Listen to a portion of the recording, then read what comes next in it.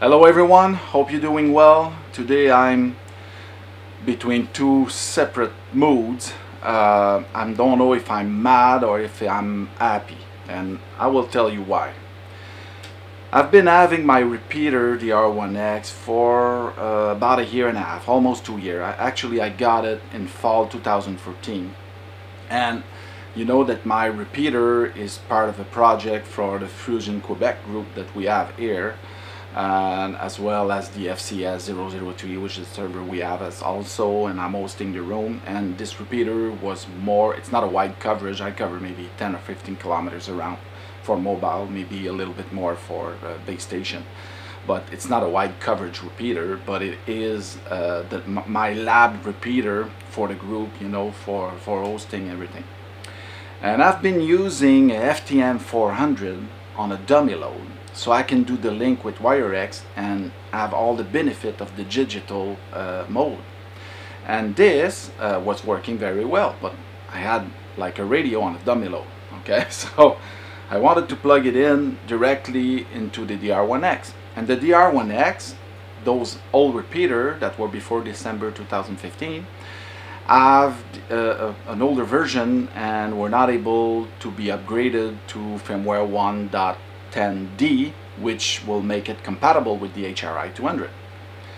So I was on the edge of sending back my repeater to California from Canada, and this cost me like $120 to have it modified so I can, you know, use my FTM-400 instead of having it on a dummy load. So I was about to send it out. I went in the shed and got out my my box and tried to pack it up. And what happened is that I wasn't sure if I was just gonna keep a radio in the lab instead of a repeater, so I was on the edge of selling maybe that repeater.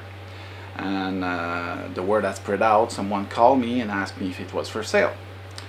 And he told me that he had upgraded to 1.10J with an older version of the DR-1X, the same as mine, and it worked. So, okay, so I decided to try it. You know, I went to Dayton in May and asked the Yeasu guys if I can do it myself, and I was, you know, I was willing to take the risk, and you know, and if I break the device, it's my fault and that's it. But there was no way to have any information about it. But I should have go with my instinct like we did the past few years and try it anyway, but I didn't. But this guy did it. So as soon as I hang up the phone, it was on Saturday, that's yesterday, I did pull out the DR-1X from the rack mount and, you know, updated it to 1.10J.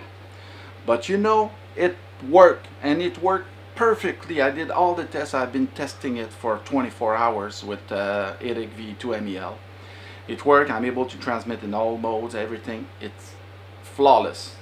So that makes me wonder, why did I have to send it back to California? Why?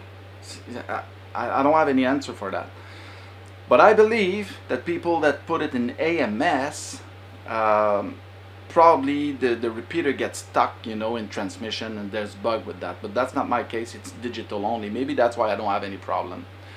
And I'm not telling you guys to go and upgrade your DR-1X like I did, because maybe I was lucky. Maybe there's a bug. Maybe if you do that, you'll break your device. That's something, it's a chance you have to take. And I will not take responsibility for that. But I'm just going to show you that mine worked. I didn't have to send it back, and I'm very happy.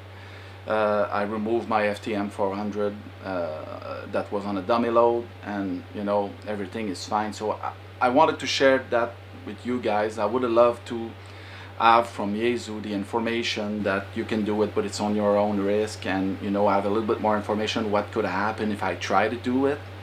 And we are AMs, and AMs are technical, and you know, we want to try stuff, and some of us are ready to take the risk. So I would have preferred to have a transparency on that. They say on that firmware information on the PDF, they say that you cannot upgrade if you do not have already 1.10D, but I did upgrade mine from 1.00M like Mike. I did upgrade it to 1.10J, which is available on their website. So once again, if If you do that, do it on your own risk, but this absolutely working for me.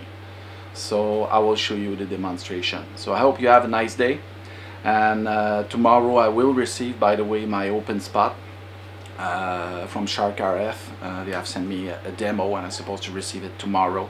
So thanks to Norbert to sending me this device. I can't wait to have it and do some tests with that. So a few videos will come on next week about the unboxing and, you know, all the testing on that device as well. So we live in an interesting time for ham radio and the digital passionate like us.